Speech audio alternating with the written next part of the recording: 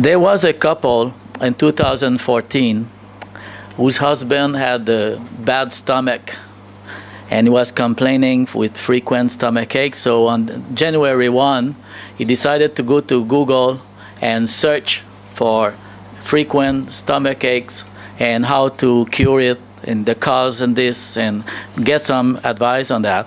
And he finds many hits, and he did his own research.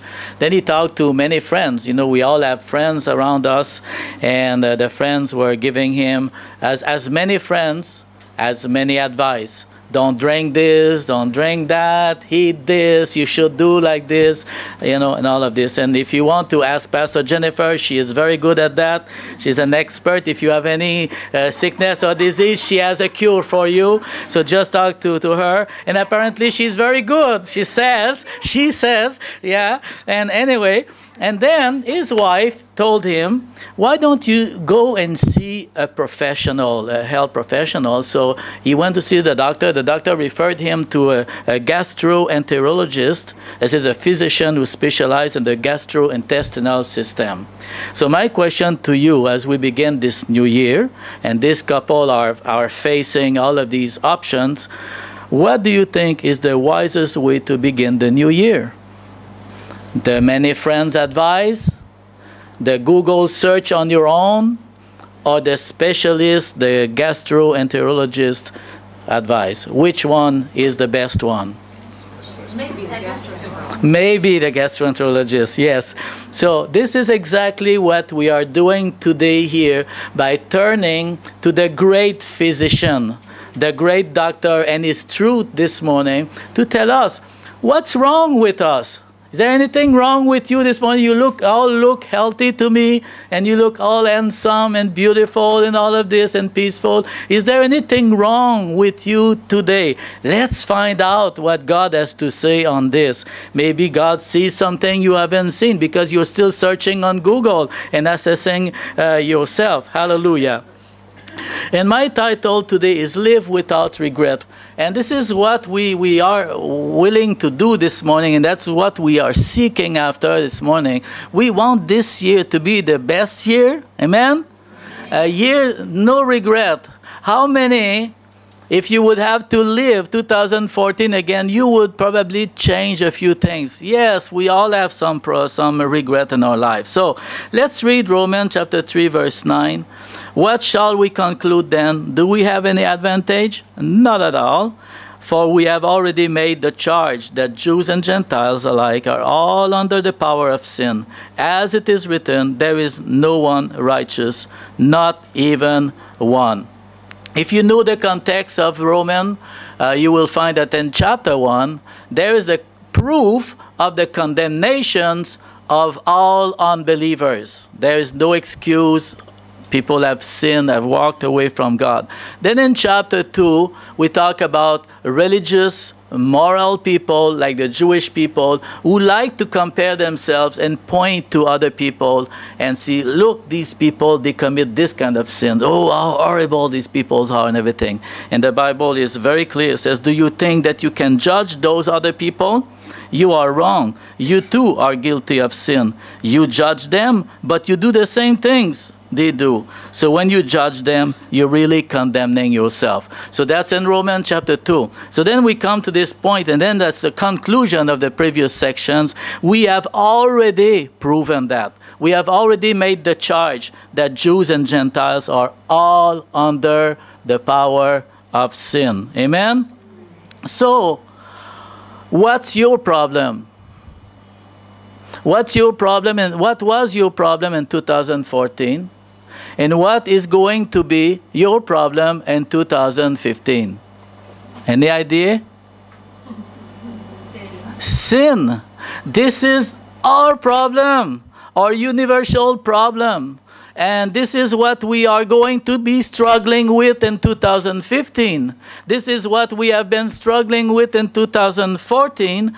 And the sinful, of course, we have been, us here, most of us have already received Jesus Christ. Is that right? And so we have been set free of sin. But have we lived a sinless life in 2014? No. So there's still a struggle. In Romans chapter 7, you have this whole chapter about the law of sin and death that is still, in operation in all of us. We still have Satan, the deceiver and the tempter, and lure us into sin. We have our own flesh and everything. And chapter 8 of Romans tells us, like, if you live by the Spirit, you will overcome that. So we are always in a struggle between the old ways and the new way. Amen? So if you go a little bit further, if you want further proof, like Paul says, if you want further proof, besides that we have already charged that we are all under the power of sin, then Paul is going to read many portions of the Psalms. And you have it on the next slides. So let's read this section here. There is no one who understands, no one who seeks God. All have turned away. They have together become worthless. There is no one who does good, not even one. Their throats are open graves. Their tongues perceive deceit. The poison of vipers is on their lips. What a negative picture is it? Their mouths are full of cursing and bitterness. Their feet are swift to shed blood. Ruin and misery mark their ways. In the way of peace they do not know. There is no fear of God before their eyes. And all of these quotations are listed below. They are from the Psalms. If you have time to take note of these and look at that, you will find even more a description.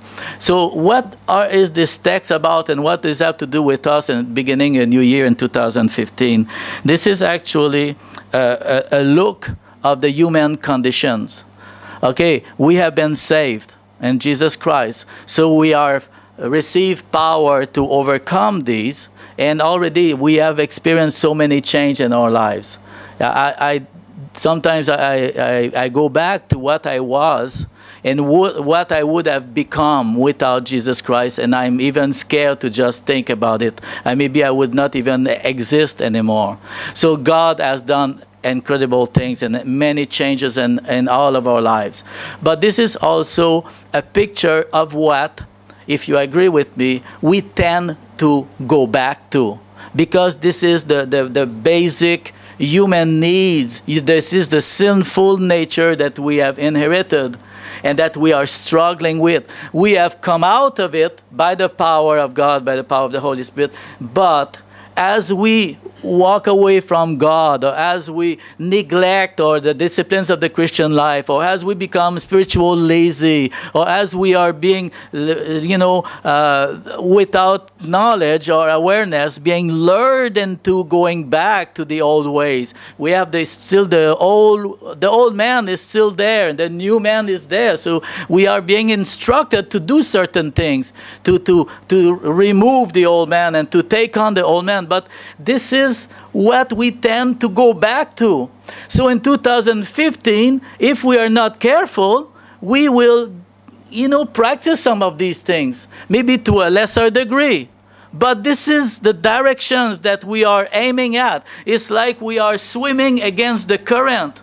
But this is our life. We are walking against a current, and the current is going back there.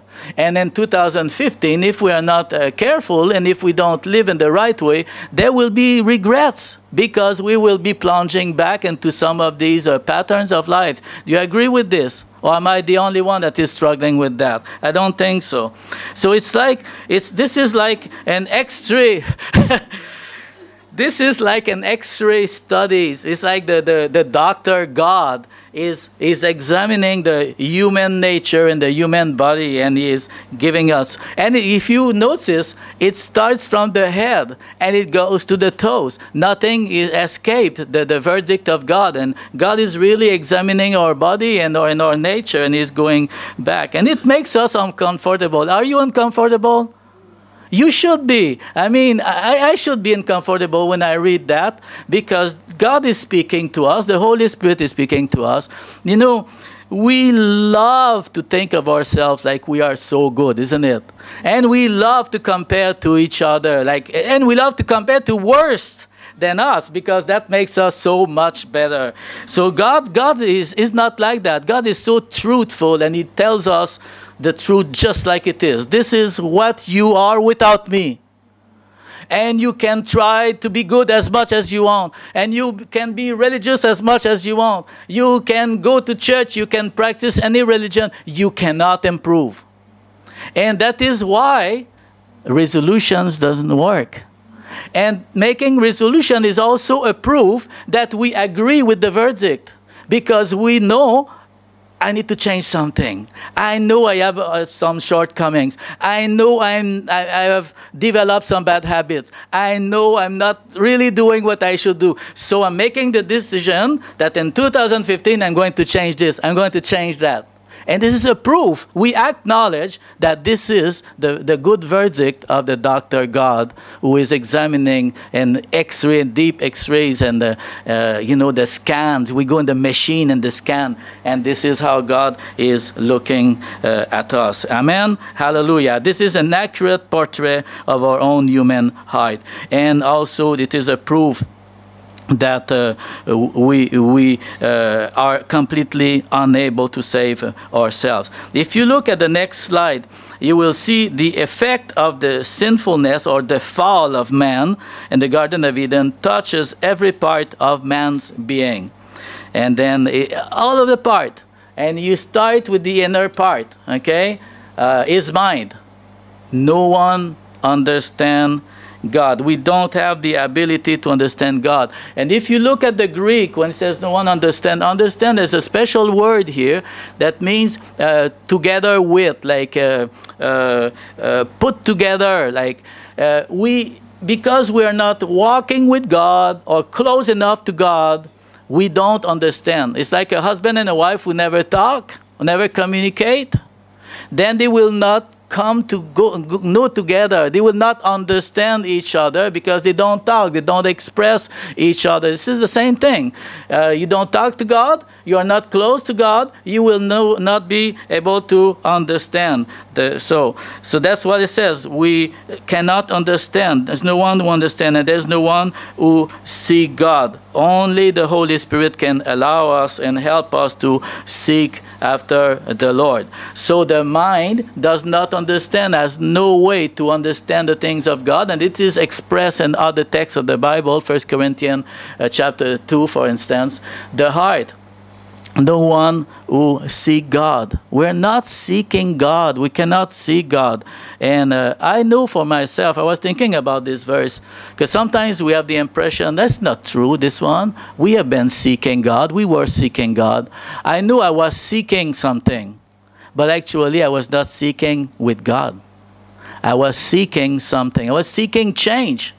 What are people seeking after? Is that seeking after God? They're not seeking after God. They are seeking after the removal of guilt. That's what people are saying. You know, go back a little bit in your past, before Jesus came into your life, and even at this moment, but before. What were you looking for? You know, you knew you need to change. Your life was in a mess. Something was wrong. You were unhappy. You didn't have life meaning. You were not content or satisfied with life. So there was something missing. There was a vacuum in your life. Is that true? So you were seeking for that. You were seeking to fill that vacuum. Where did you seek that vacuum? Some of us, we sought a boyfriend, a girlfriend, so I will be happy. Some others, we sought it in drugs. Some others in alcohol. Some others in working. Some others at different places. We even read books on meditations, yoga. We read different things. You know, like when I was younger, I met about any religions and cults that you can imagine. One time somebody gave me the Bhagavad Gita, like the Hindu Bible, the Sri Lanka Bible, you know, the one that are do with the white lines over the nose, you know, something like this. So I was traveling with my Sri Lankan, you know, Bible. Like I never read it. I actually no. I tried to read it, but it was too abstract for me. I just couldn't understand it, so I just let it go. But you seek anything but God, because at that time, I was so wise, like many of us in this room. I was so wise that I decided that I rejected God. You know, I rejected religion. I was so smart. I didn't need religion, so I was searching some other things. And many of us have done the same thing. You know, Bridget's brother is a ski patrol. And, you know, when you go on the very high ski slopes, some skiers will be wandering off the track, falling in the bush, falling down a cliff or something like that, or they are trying to do dangerous things on the, you know, on the ski slope, and then they will need rescuing. So what do rescuers do when they find someone who has done something foolish? Do they come to them, you deserve that. You disobeyed the rule of the ski company here, so you ignore the rule, so you have to bear the consequences. No, they are there to rescue, isn't it? So whether the people don't deserve to be rescued, a rescuer just rescue. Is that right? Yeah, so that's what God is doing for us, because we're not intelligent enough to seek God. God seeks us. But we don't seek God. We search other things. We search the removal of guilt. You know, if we want to be honest, there is a lot of regret in this world.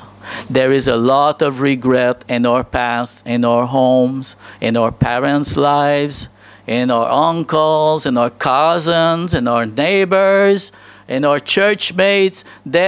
People are filled with remorse and regrets that are just bringing weights over their life.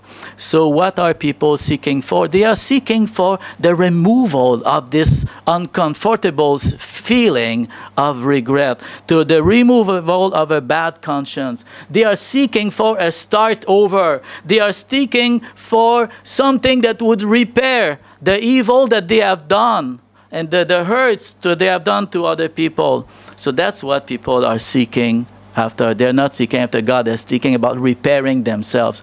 But God is the specialist in rescue mission. But people do not seek God. They will turn to any other things. Have you talked to people and they will tell you anything but God? They would rather try any other things. In verse 12, instead, all have turned away. All have become worthless. And in this text, you must pay attention to the all. That does not, excuse yourself. All, we are included in that. We become unprofitable or worthless, or actually the word means corrupt, like a rotten fruit. That's what we become when the further you move away from God, the more corrupt you will eventually become to be worthless. Jesus says it in a different way. What good salt is if it loses its saltiness? And this is what happened to us. We lose our saltiness as soon as we walk away from God. We may like to think that we are good, but actually to be good, it's not a natural thing in our lives. Is that true? It's not natural to be good for us.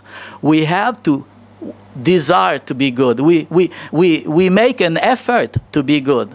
I want to be good. You go to work and you have a very mean colleague at work.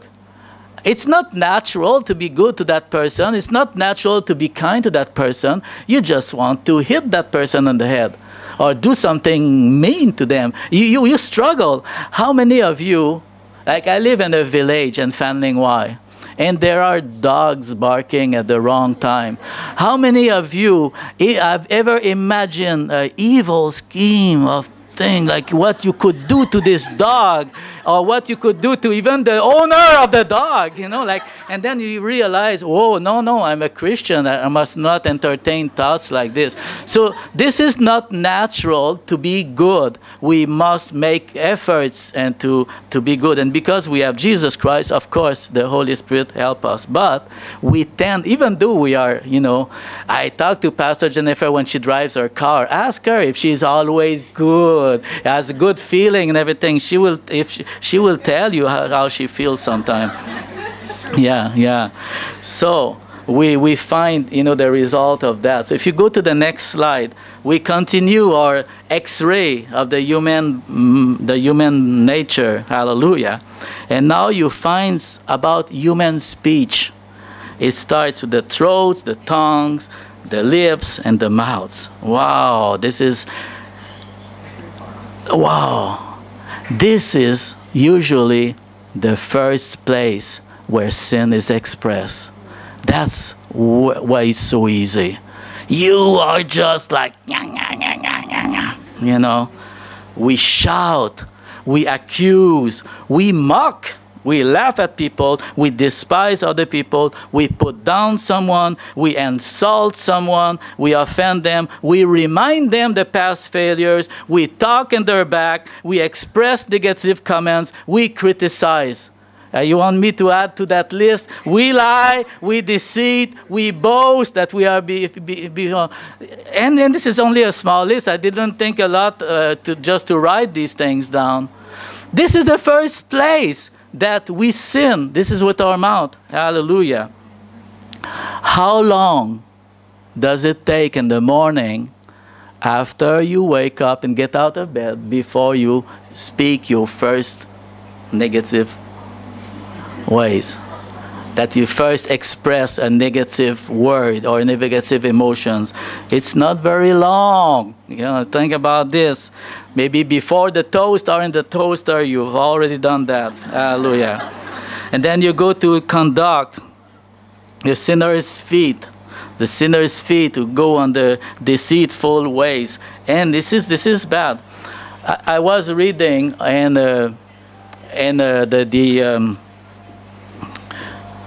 Google this week. He searched on Google for violence, murder, statistics this week. Wow, you will find a lot. In Chicago, just this last year, every 3 minutes and 19 seconds, someone is being shot. Every 19 minutes, someone is being murdered. That's something. In Hong Kong, in the next slide, you will see overall crime situation in 2014, crime situations in Hong Kong. Violent crime, 9,400. Serious assault that wounded people, 4,700.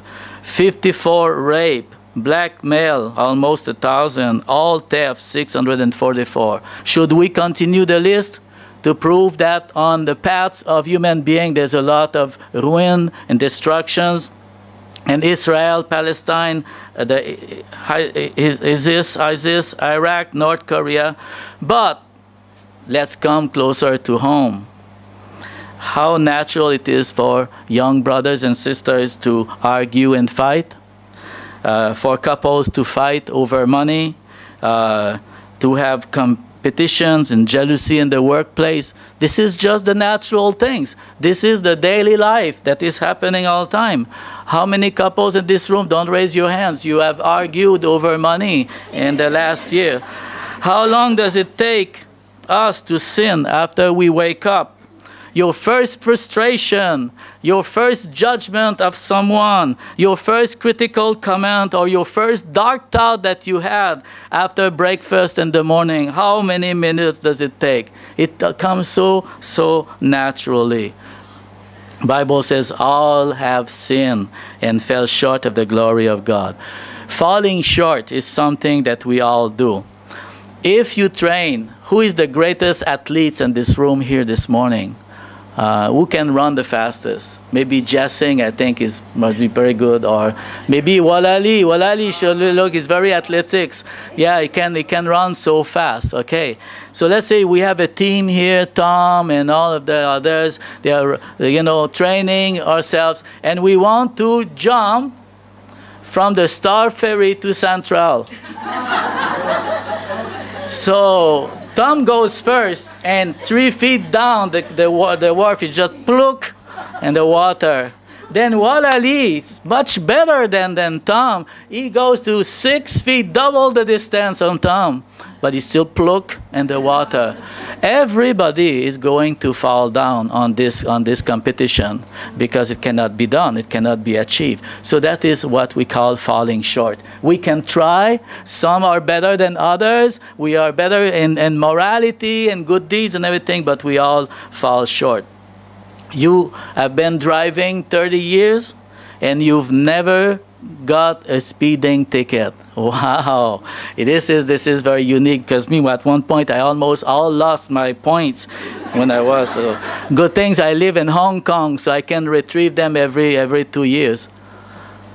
Pastor Jennifer is boasting. She's looking at me and says, I've never got a speeding ticket. Okay, let me ask a question to Pastor Jennifer. Okay, but that doesn't count. That's a speeding ticket. So congratulations. Now, I'm going to get you now by asking you the following question. Have you ever exceeded speed limit? Absolutely. Ah, you see. So she never got a ticket, but she could have, because she exceeded. So she may think that she is very best driver than all of us because she has not lost any points on her tickets and on her permit. So, everyone is accountable before God. Amen? Hallelujah. God tells us the truth about our condition because he wants us to make it to heaven.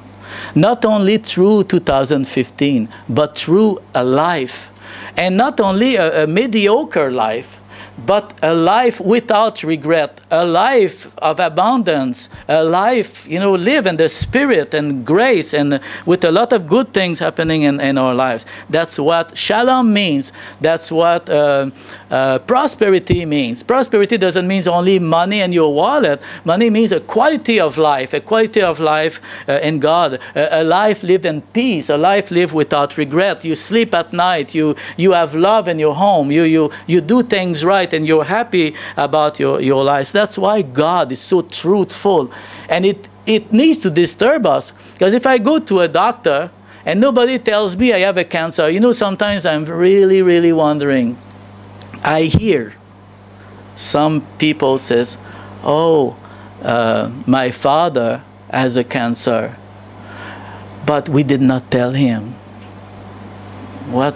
Why? Why not tell someone who has a cancer?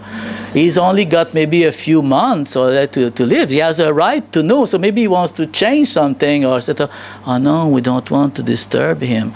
That's not the ways of God. If God can disturb you, he will disturb you. Because we need to be disturbed. We need to be told exactly what it is so that we can find the right remedy, the right solution. If you want a great year in 2015, ask God. He will trouble you so that you will change the real things. I'll be blessed, make money, gongi fatsoy, I'll be happy, like this.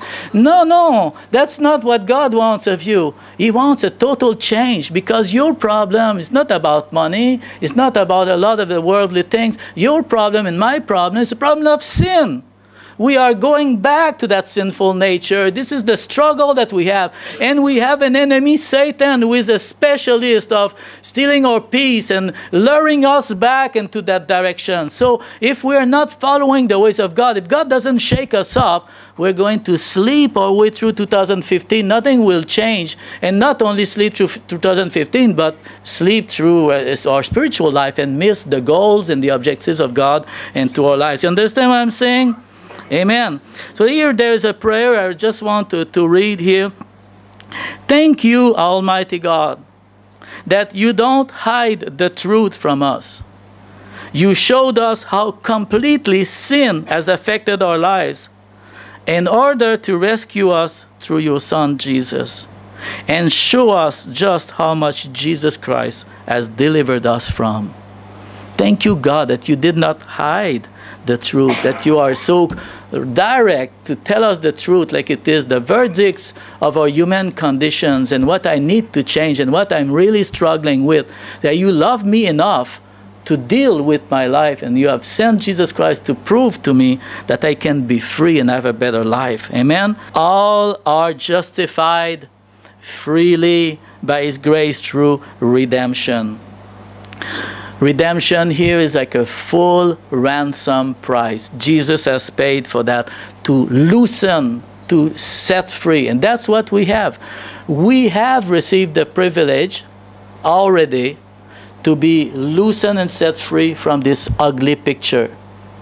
We don't have to live there. We don't have to return there. We don't have to even think about it. We can live another life, a much better life that God has for us. But if we don't follow the ways of God, we tend to return there. That's where we're returning. We are fully and forgiven, and we have the freedom of sin that is granted to all. So in closing, living without regret. The first thing to do, if we want to have a great year and a great life, is to get the right verdict of your condition so that you can obtain the right treatment. If you don't get the right assessment, you will not get the right treatment. If you go to the gym, I've never been to the gym, but I hear from people going to the gym what happened. Maybe I should be going. Actually, I will be going. Yeah. The instructor first assess your weight. He finds your fat. Okay, that's easy. That's the first thing to find. The muscular mass. And then he will assign the right cardio, weightlifting, stretching, and diet. And then things will start to happen. Okay? So the righteousness of God is also like that. The effect of the righteousness of God also produce these wonderful, positive, opposite characteristic to what we have seen. So we have seen a very negative picture of our human condition. So the righteousness of God takes this picture and reverse it on the other side around. Okay, so what was negative and not happening is starting to happen. And then you have it here. Look back to the body structures and to the order of what we have read. What happened when you have received the righteousness of God and you are forgiven and free of sin? That is what happened to you. Your mind. Understand the mind, the purpose, and how to please God. That's a change. Before it says, no one understands God. Now you understand how to please God. You have a connection with God. Your heart. You have desire that you didn't have. You know, the not seeking God is over. Now it is seeking God that we are doing, that we are practicing every day. We're seeking His will. We're seeking His companionship. And I was saying that the more you stray away from God, the more of the potential of sin will become obvious. It's proportional. You go away from God, and the character of God goes away also with that. You will have the will and the power to do good. As we were describing all the parts of the body, the throat, the tongue, the lips, the mouth, the feet, the eyes, all of that now will become the instrument of God's righteousness, instrument at the service of God. Your speech, think of your speech, and your conduct will glorify your Savior instead of all the negative list that I was talking about before. Your feet will be swift, not to hurt people and destroy someone. Your feet will be looking for opportunities to bless and to pray and to, encourage someone, to show mercy. And that's where mission comes, evangelism comes, showing mercy, giving money to other people. Swift to you find opportunity, you seek opportunity. It's just like a flow. It's the Holy Spirit producing that in our lives. So why not embrace the new year with no resolution this year? One of the verses that really touched my heart a few days ago, and I think I will choose it as my motto for the year, in John chapter 7, verse 38, the rivers of living water flowing. That's easy. It's the rivers flowing. It's not me trying. It's not working. That's what this text is all about. It's not working. But let the Holy Spirit, the rivers just flow out every day. Just let Him flow out through you and use you. There are two things in this text that come out above anything else. You want a good year this year? Just very simple message. If you forget everything else I said, remember this thing. Seek God and fear God. If you practice just that every day in your lifestyle, you will have the greatest year. Seek God, His will be imparted, His mind, and all of this. Fear God will prevent a lot of things from negative to happen. You want a good year, you want positive, fear God. You stay away from trouble. You read Proverbs, that's what it says. Fear God, you stay away from trouble. Don't mix with the wrong things. Fear God, make the right choice.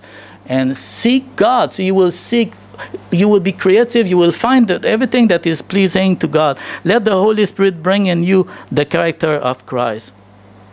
I want to finish with a comment on the peace of God quickly, because that is, as I said, what you and I need in our families, at work, in our individual lives, in our church and everything. And I read a text that is so wonderful because it explained it so well. Peace of God is a state of living that should characterize our life on earth and beyond into eternity. It is so far more than just having a great day. Peace is not just the absence of frustration, anxiety, or turbulence. It's the life the way God designed it to be.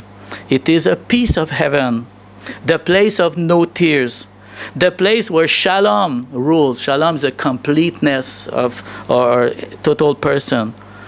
The trouble is that someone else is working 24/7, the devil, to take this peace out of our mind. Anything that God treasures for His people, the devil tries to rip off. Our whole life can be thrown out of balance by the lack of peace. That is what He wants. But God wants us to enjoy this kind of blessing here on earth. He has promised us peace. And still, we frequently pray or ask for other things. More money, promotions, healing, problem solved, this, that, and this, that. But peace is so much more than getting a raise, finding a more attractive boyfriend or girlfriend, or going on a vacation in the south of France. It is that deep sense that God is in charge of my life and He is working out the best for me. Whether I understand it at the moment or not, He is saying, I want to be with you at all times because I love you. No matter where you are and what is going wrong in your circumstances, I will lead you in the path of my peace.